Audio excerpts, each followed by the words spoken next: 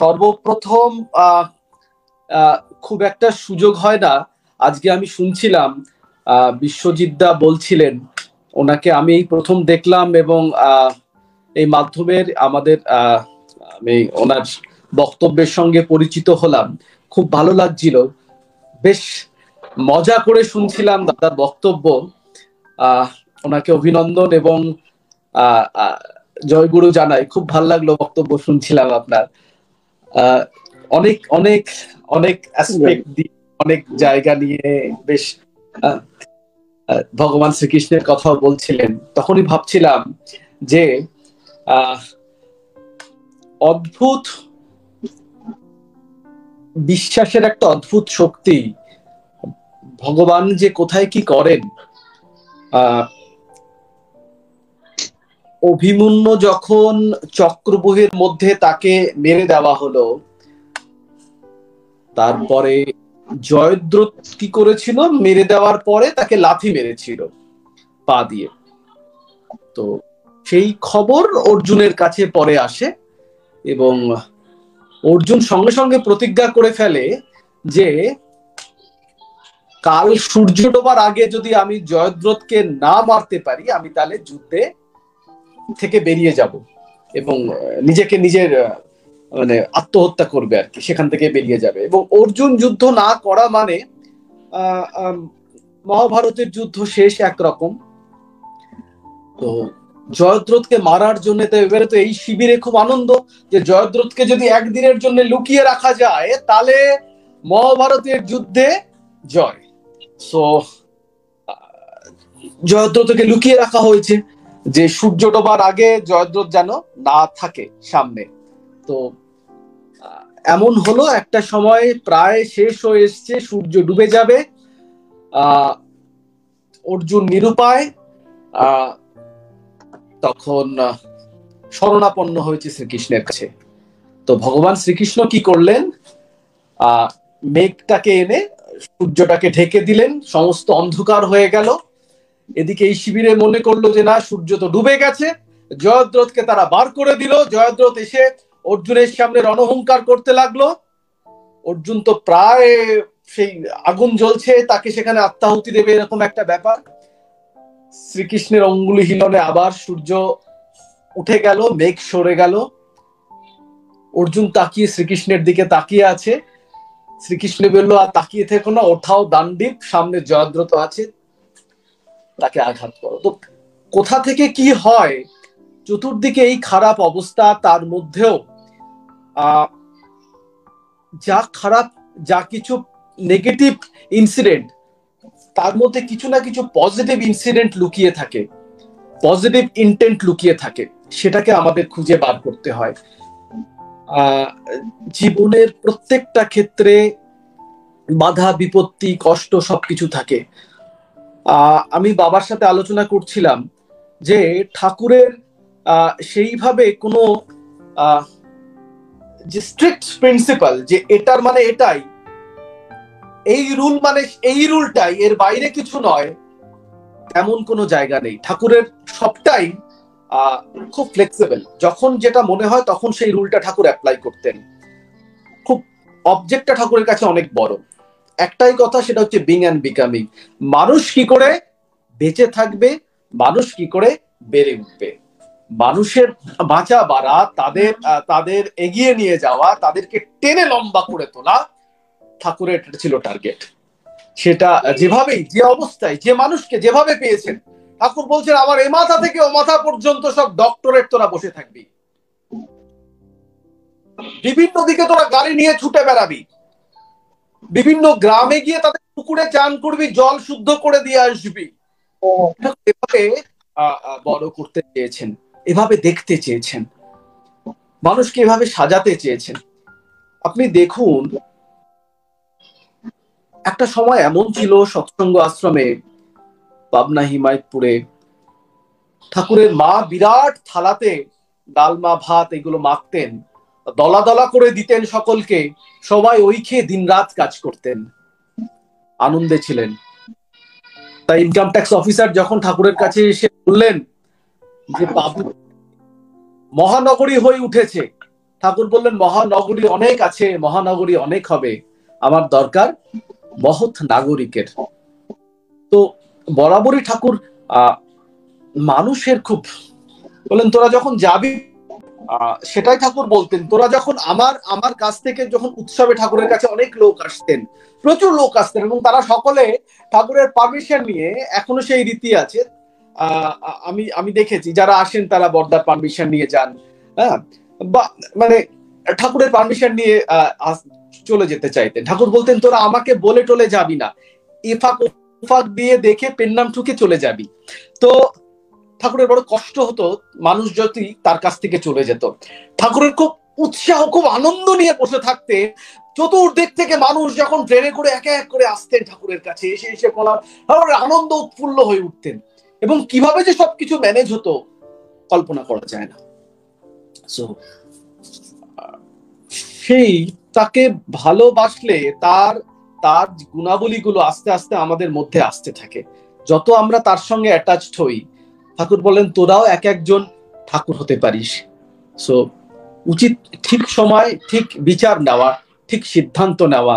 কোথায় আমরা ঠিক সিদ্ধান্ত নিতে পারছি কিনা, অনেক সময় দুটো সিদ্ধান্তের মধ্যে একদম খুব পাতলা একটা ফারাক থাকে।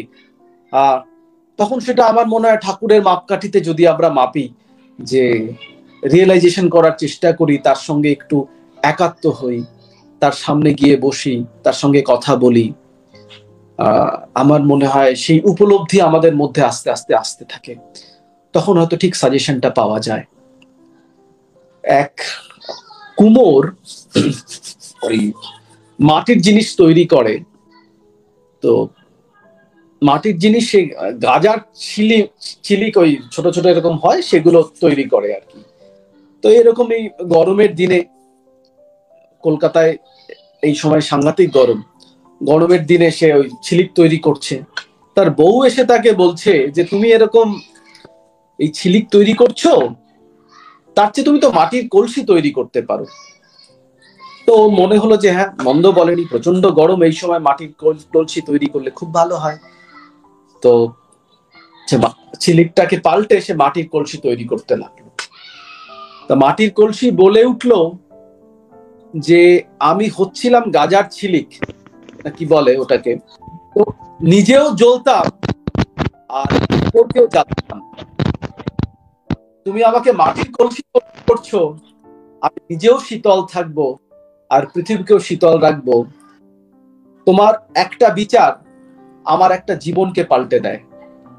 তো মানুষের কিছু কিছু সময় জীবনে আসে, ঠিক ঠিক বিচার, ঠিক ঠিক সিদ্ধান্ত নেওয়ার দরকার হয়, এবং পরখ করে দেখতে হয় যে সিদ্ধান্ত আমি নিচ্ছি, যেভাবে আমি এগোচ্ছি, যা আমার করণীয়, সেটা আমার ঠাকুর সমর্থন করবেন না সমর্থন করবেন না। আমি যে কাজ করছি সেটা ঠাকুরের মনে আনন্দ দেয় না ঠাকুরের মনে দুঃখ দেয়। তো সেটা খুব দরকার।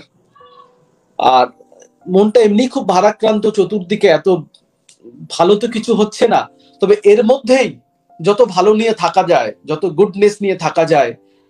সারাক্ষণ বাড়িতে থাকি, লকডাউন চলছে, ছেলেদের সঙ্গেই সময় বেশি কাটে। তো আজকেই মনে হচ্ছিল ঠাকুরের কাছে এরকম একটি বাচ্চা ছেলে বারবার ডিস্টার্ব করছে ঠাকুরকে। তার মা তাকে বলছে যে এরকম চুপ কর, এক্ষুনি কিন্তু ভল্লুক আসবে, এক্ষুনি ভল্লুক আসবে। তো ঠাকুরের কানে কিভাবে কথাটা গেছে, ঠাকুর বললেন তার কোন এক পার্ষদকে ইশারা করে, সেই পার্ষদ একটা কালো রঙের কাপড় টাপড় পরে একটা ভাল্লুকের মতন হয়ে বাচ্চাটাকে এসে হঠাৎ করে খুব ভয় দেখালো।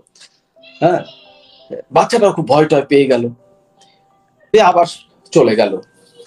তো ঠাকুর বললেন যে তুই যদি বলিস ভাল্লুক আসবে, ভাল্লুক যেন আসে, ওর কাছে তুই মিথ্যেবাদী হবি না। মা বলেছে ভাল্লুক আসবে, তার মানে ভাল্লুক আসবে। তো ঠাকুরের শিক্ষাগুলোই এইরকম। ঠাকুর এভাবে মানুষকে, ঠাকুর থট প্রসেসটাকে চেঞ্জ করিয়ে দেন মানুষের। আমরা আমাদের অ্যাঙ্গারকে ঠিক করতে পারি না, আমাদের আবেগকে বসে রাখতে পারি না, কাম ক্রোধ লোভ আরো কত কত কিছু আছে। সো আমার মনে হয় সবগুলোকে খুব ব্যালেন্স করে চলা যায় যদি আমরা তো ঠাকুরের সঙ্গে একাত্মবোধ হওয়াটা খুবই দরকার, এবং একটা ডিসিপ্লিন লাইফ থাকাটা খুব দরকার, যে আমরা সকাল থেকে রাত পর্যন্ত কি কি করব, আমরা কোথায় নিজেদেরকে দেখতে চাই, আমরা কোথায় নিজেদেরকে নিয়ে যেতে চাই, আমরা আমাদের ফ্যামিলিকে কোথায় দেখতে চাই, এবং সেই বুঝে যদি আমাদের জীবন চলনা দিনচর্যাটাকে গুছিয়ে নিতে পারি, এবং বাড়িতে যদি একটু একটু করে বই পড়ার অভ্যাস করতে পারি, যদি এক পাতা হয় এক পাতাই, দু পাতা হয় দু পাতাই পড়ার অভ্যাস আমাদের চলে যাচ্ছে। সোশ্যাল মিডিয়া, হোয়াটসঅ্যাপ, ফেসবুকে আমরা অত্যন্ত ভাবে ইনভলভ হয়ে গেছি, এবং এই কোভিড আসার জন্য আজকে যেটা 10 বছর পরে আসবে সেটা কিন্তু 10 বছর আগে চলে এসছে। এটা একদিক থেকে যেমন ভালো, আরেক দিক থেকে আবার খারাপ। সো ভালো পড়াশোনার বিকাশ হবে, যারা ভালো কাজ করতে চায় তারা অনেক বেশি ভালো কাজ করতে পারবে, তারা অনেক বেশি এডুকেটেড হতে পারবে। আবার খারাপের জায়গাটাও অনেক বেশি আছে, আমরা সো মাচ মেশিনের সঙ্গে অ্যাটাচড হয়ে যাচ্ছি, মানুষের সঙ্গে আমাদের সম্পর্ক কমতে থাকছে।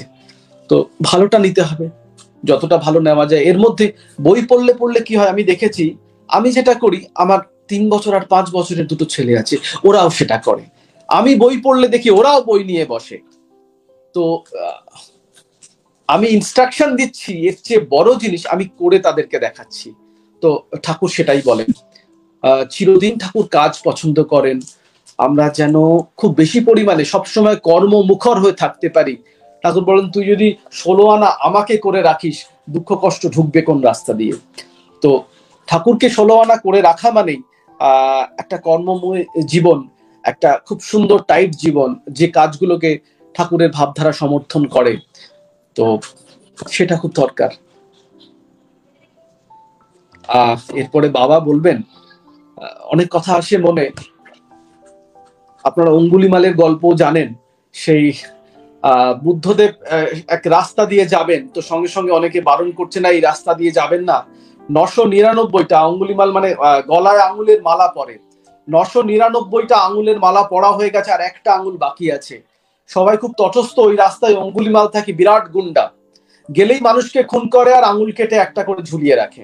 তার মাও যেতে সাহস পায় না।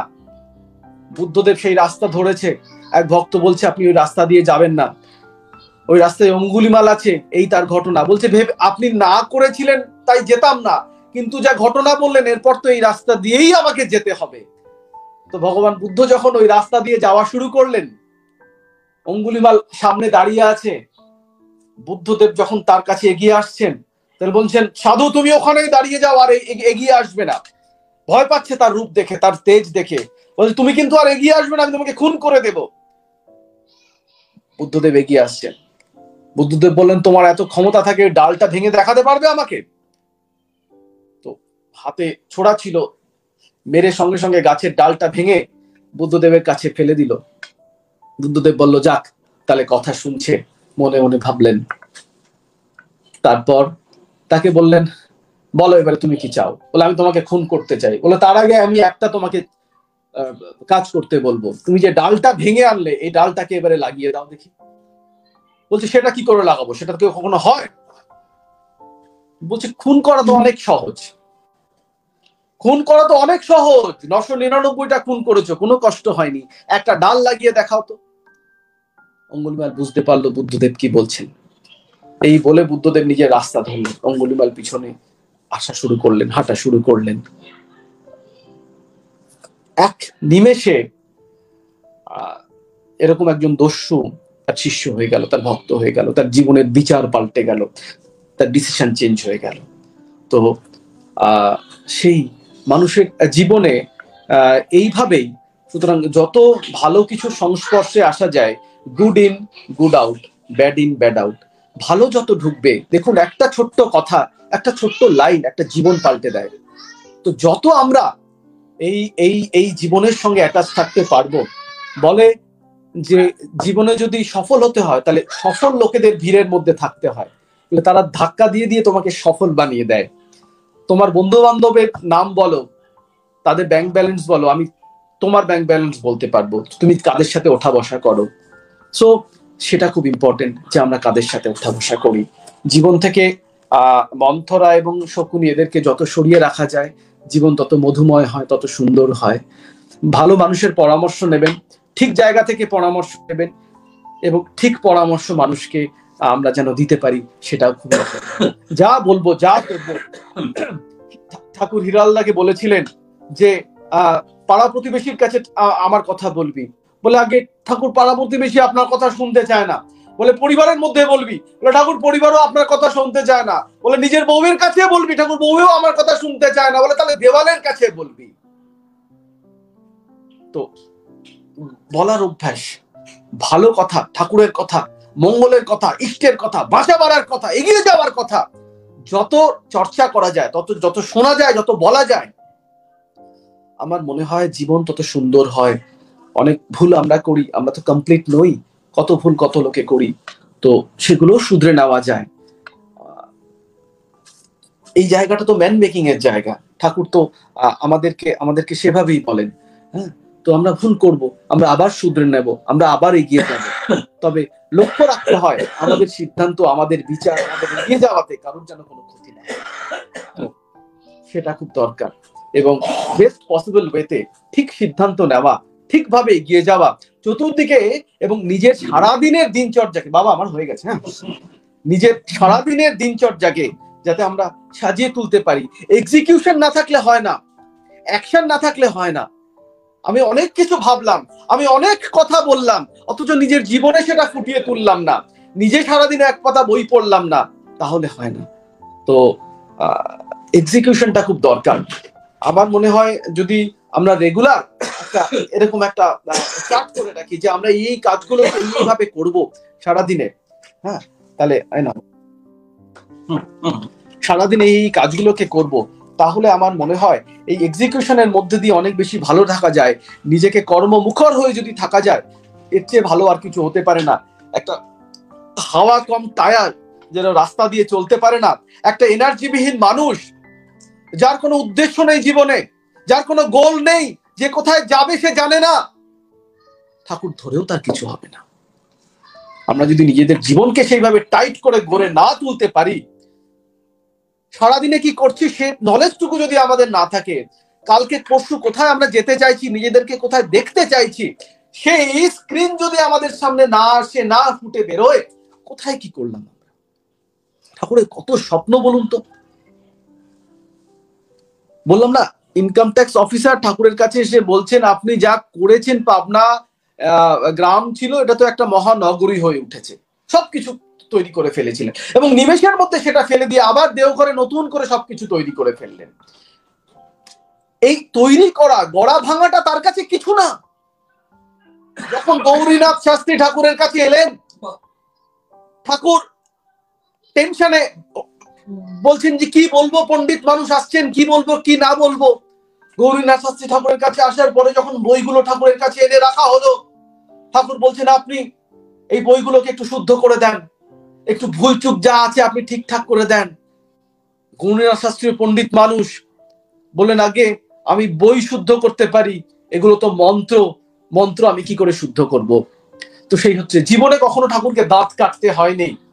ঠাকুর পটল খাওয়ার জন্য যেমন আসানসোলে পাঠিয়ে দেন যে যা আজকে পটল খেতে ইচ্ছা করছে, তেমন একটা ছোট্ট লবঙ্গ খুঁজে পাওয়া যাচ্ছে না, সারা ঘর তোলপাল করে দেন, কার্পেট উঠিয়ে দেন, এখানে মানুষ টচটচ করে একটা লবঙ্গর জন্য হচ্ছে খুঁজে বেড়ায়। তো প্রশ্রয় কখনো ঠাকুর নিজেকেও দেননি। ঠাকুরের যখন মনে হয়েছে পাবনার চর থেকে হেঁটে আসা, ফিরে আসা যাবে না, এই বালির উপর দিয়ে পা নষ্ট হয়ে যাবে, ফোসকা পড়ে যাবে, ঠাকুর মনে হয়েছে এটা আমার দুর্বলতা, এটা আমি নিজেকে দুর্বল করে দিচ্ছি, আমি এই গরম বালির ওপর দিয়ে হেঁটে হেঁটে যাব। ওই বালির ওপর দিয়ে ঠাকুর হেঁটে হেঁটে চলে গেছিলেন। আবার মনে করলেন যে আবার আমি কি ফিরে যেতে পারি না, বলে 100 বার ফিরে যেতে পারি। ঠাকুরের মনে হচ্ছে পা তো আমার ফোসকা পড়ে গেছে, এই বালির চড়া দিয়ে এখন ফেরাটাকে ঠিক হবে। মনে মনে ভাবছেন যে না আমি নিজেকে দুর্বল প্রশ্রয় দিচ্ছি। আবার ওই ওই ওই ফোসকা পড়া পা নিয়ে ঠাকুর ওই বালি চড়া দিয়ে, রক্ত পড়ছে ঠাকুরের পা দিয়ে, ঝরঝর করে ফিরেছেন।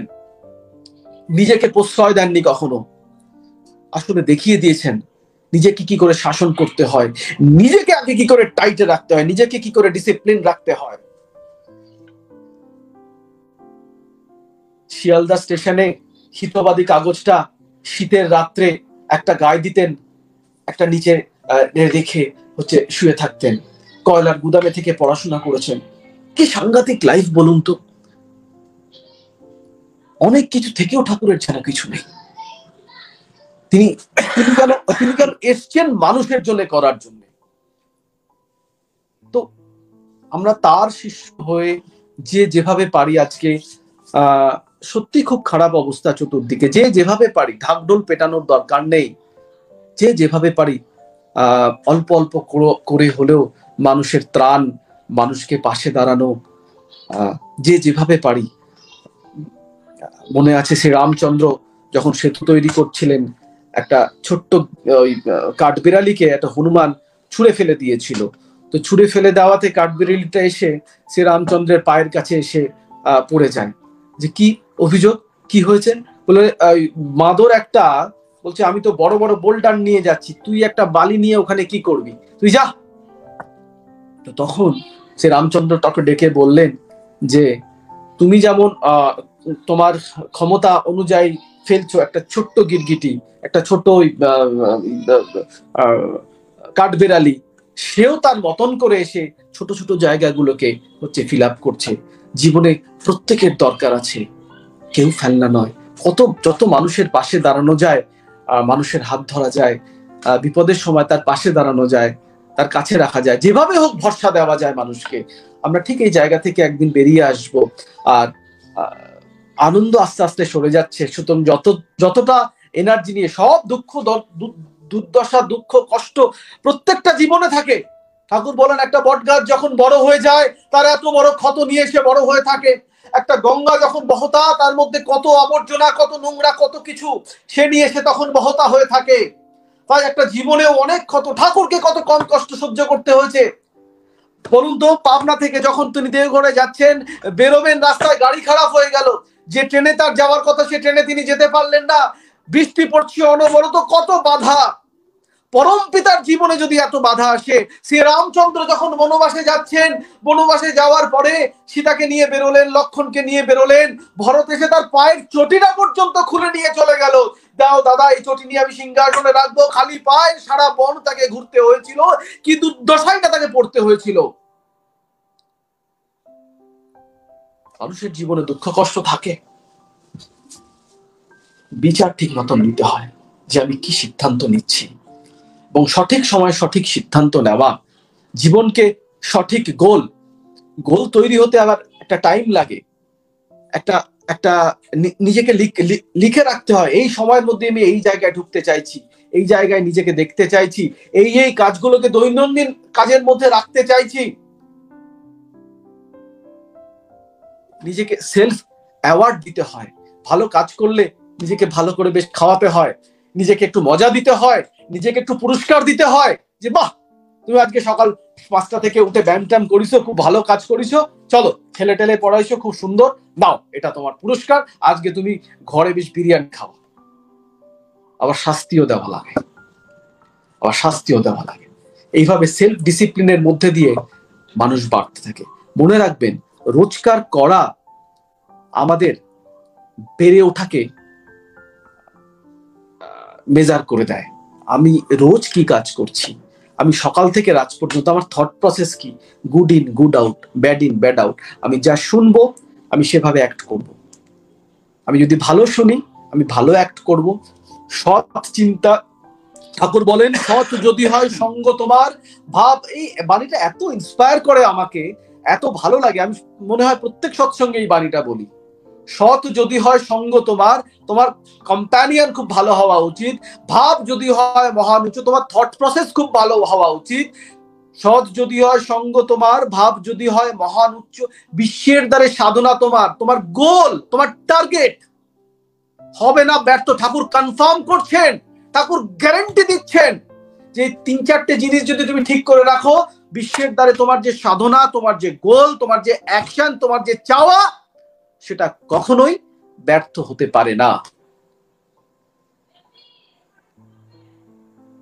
যে যা ভাবে আমি তাই, প্রাণের কোণে একটু শুধু অমল ধবল বিশ্বাস চাই। আমি ভক্তের কাছে শালগ্রাম শিলা, আমি জ্ঞানীর কাছে ব্রহ্ম ফেলা। আমার পাতা দিয়ে পুজলে পরে ছাগল হয়ে পাতা খাই। প্রাণের কোণে একটু শুধু অমল ধবল বিশ্বাস চাই। জয় গুরু, বন্দে পুরুষোত্তম।